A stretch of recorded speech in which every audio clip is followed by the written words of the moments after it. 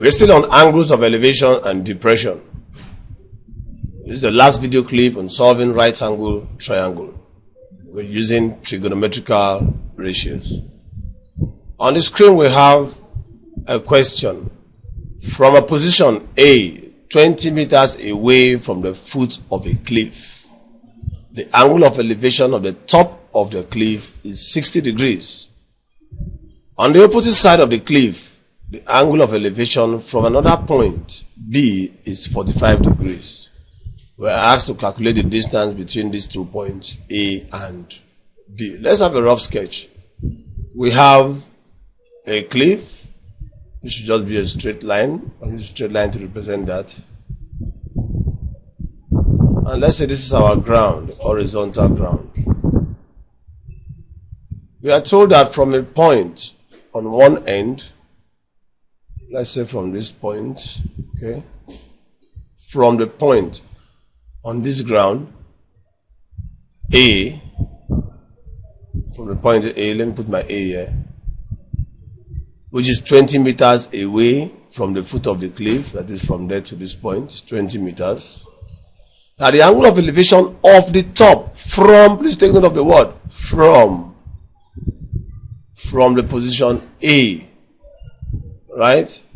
We are going to take our angle of elevation there. So if I'm going to sight that top of the tower from A, we need to elevate our eyes through the angle 60 degrees. That's what the question is saying, that the angle of elevation from A is 60 degrees. And that on the opposite side of the cliff, on this other side, a point B, taking our bearing from B, from this side, take note there, from another point B. So, angle of elevation this time is measured from here to sight the top of the cliff. So, we take this down. And we are told that in order to also elevate our eyes from B to see the top of the cliff, that the angle will be 45 degrees. Let's look at something neat. Here we are. Okay, here we have our A on the right hand side, our B on the left hand side. But it's still the same thing.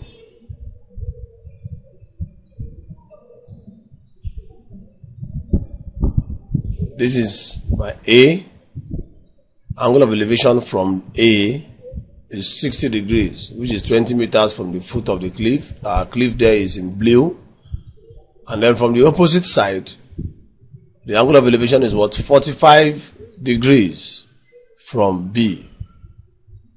We are asked to calculate the distance AB. Of course, for us to get the distance AB, you will agree. Sorry, let's get back. You will agree that for us to get the distance AB, we need to find the distance between B and N, and the distance between A and N. The distance between A and N has already been given to us as 20 meters. How do we now get the distance BN? I'll turn my focus to triangle QNB. If you look at triangle QNB, none of the sides, this side is not given, this side is not given, this side is not given. We only know that this angle is 45 degrees. That's a serious problem.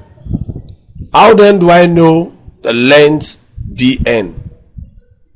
I look at the other triangle. I am given the side AN an angle 60. I say, oh, from these two, I can find the length of QN.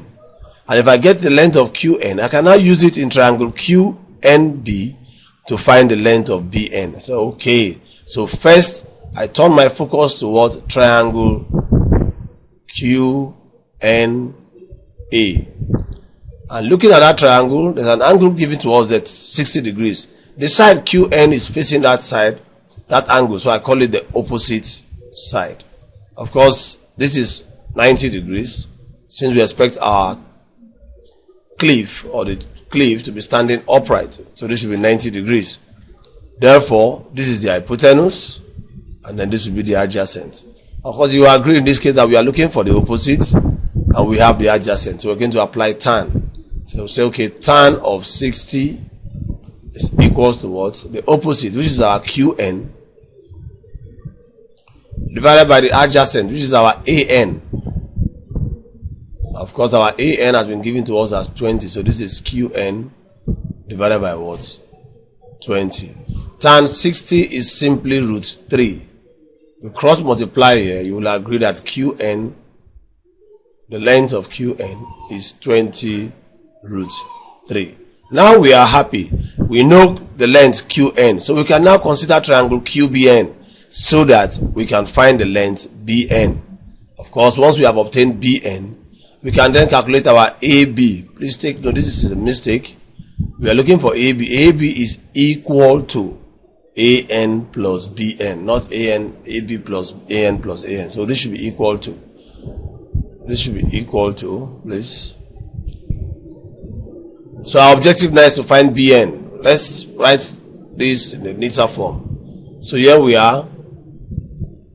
The side that we are looking for, AN, should be equal to, we are looking for AB, should be equal to AN plus BN. AN is already known as 20. Our problem is to find BN. From what we've just done, we have obtained QN. Considering triangle QNA, we have obtained QN as 20 root 3. So next, we are looking at triangle QBN.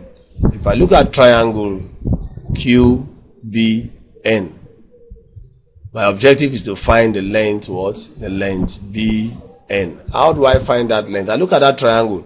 I say, well, now I know QN. QN is what? Is 20 root 3. Okay? And I have this angle as 45. Okay, so which means I know the opposite side. And then I'm looking for the adjacent side because this is a right angle. Of course, we know this is going to be our hypotenuse since it's facing the right angle. So, okay, let's adjust there. From that triangle, the tan of 45, why am I using tan? Because I'm considering just opposite and adjacent. Is what the opposite, which is QN, all divided by the adjacent, which is BN. And of course, we know QN is what? QN has been given to us as 20 root 3. Tan of 45 is 1. Even my grandmother can still remember that. And then this is BN. We cross multiply here. This is like 1 over 1. 1 times BN will give me BN. And then of course 1 times 20 root 3 will give me 20 root 3. So BN is 20 root 3. Therefore, to obtain our AB, we are going to add up BN to AN, which is just 20. Let's put this out neatly. There we are. You can see our BN is 20 root 3. Our AB is therefore BN plus AN. Sorry, this is a mistake again. The mistake. This should be 20. Remember, we're supposed to do BN plus AN. Please kindly correct this on your side. The answer should be 20 root 3 plus 20. This part should be taken off. The answer is 20 root 3 plus 20. So that's it for that question. The next question we have here says, from a position P on a level ground, the angle of elevation of the top of a tower is 30 degrees. From a position P on level ground, the angle of elevation of the top of a tower is 30 degrees. From another point P, 7 meters closer to the tower, that is closer when compared to P, the angle of elevation is 60 degrees. What is the height of the tower? Let's look at the diagram to this. First statement says from a position P, as you can see on the screen there, from the position P, there, the angle of elevation is 30 degrees. That's talking about the top of the tower.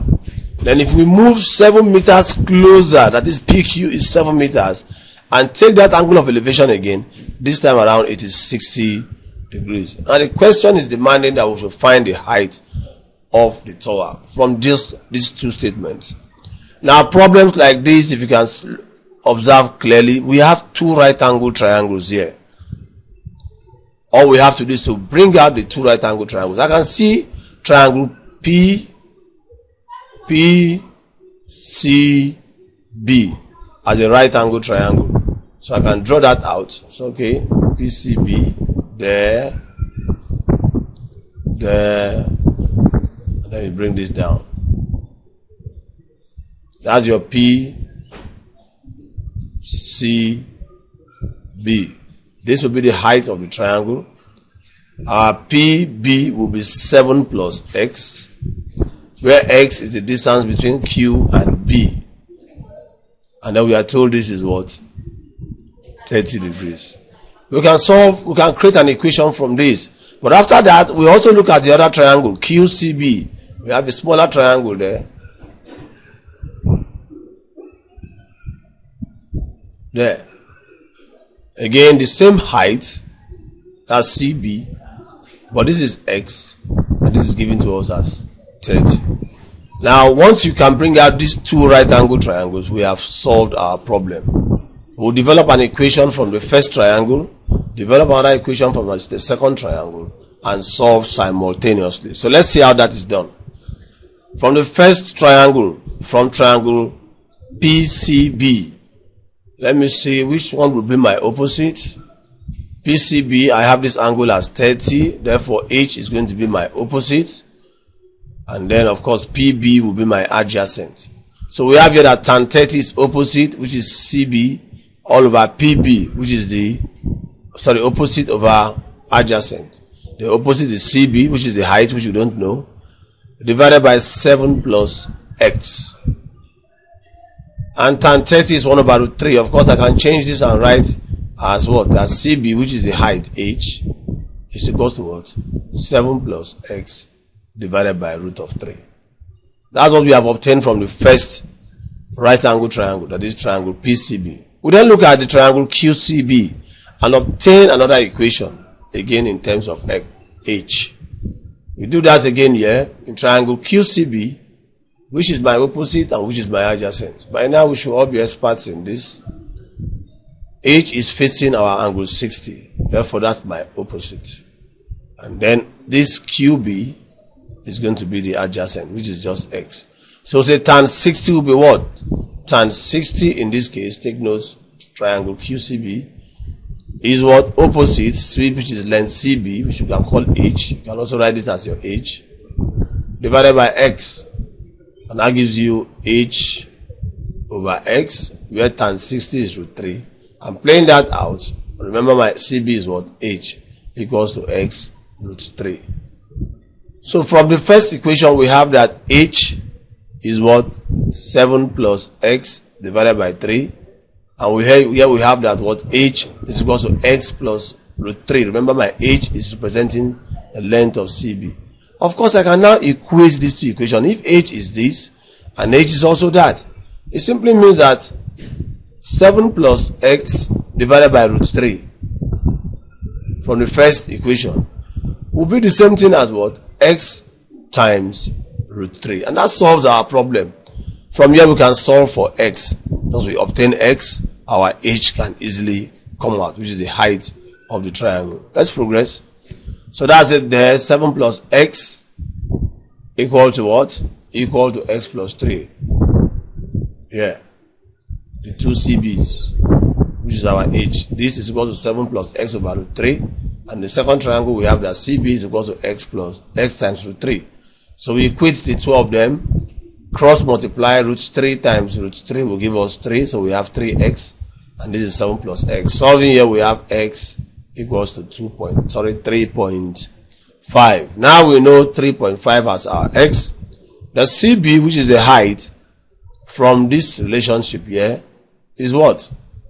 X times root 3. Our X is 3.5. Multiply that by root 3, which is 1.732.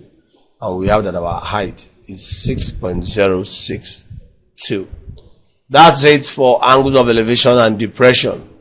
We have finally come to the end of solving right angle triangle. I'm very sure we've all really enjoyed this. Remember, we have two major tools in solving right angle triangle: the Pythagoras theorem and using the trigonometrical ratio, talking about SO for sine, CA for cosine, and TOA for tangent.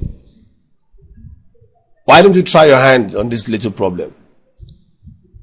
It's been wonderful having you around solving right angle triangles. Next, I will advise you move on to see how to solve general triangles by looking at trigonometrical ratios of general angles, and then move on straight to sine rule, cosine rule, and then bearings. That way you would have been able to round up all your techniques, hone your skills in solving triangles generally. Thank you very much. It's been Iniking Video Tutorials.